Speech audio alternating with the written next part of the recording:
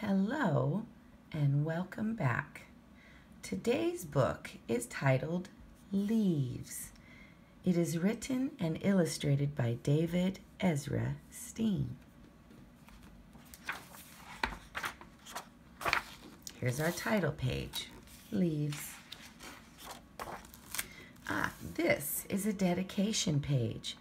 It says, "For my mother, a bear of great heart and an exceptional human being." It was his first year.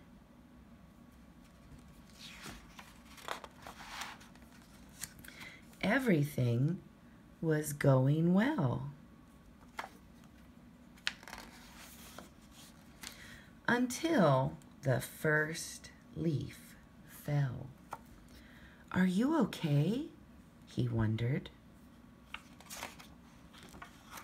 Then a red one fell, a yellow one fell. All over his island the leaves were falling.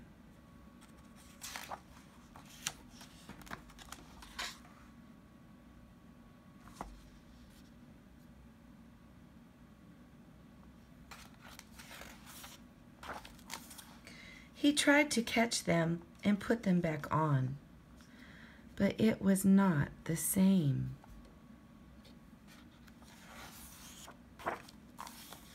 He sat beneath a tree and watched them go all around, but he grew sleepy, and so he found a hole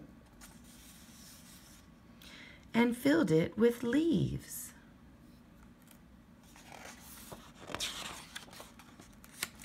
And went to sleep just as the wind began to blow. Winter came. He slept snug in the ground while the snow piled thick. In the spring, with wide eyes, he woke.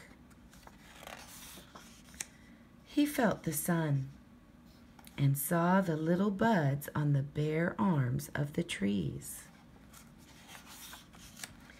and the tiny leaves that had begun to unfold. "Welcome," he cried. And he thought the leaves welcomed him.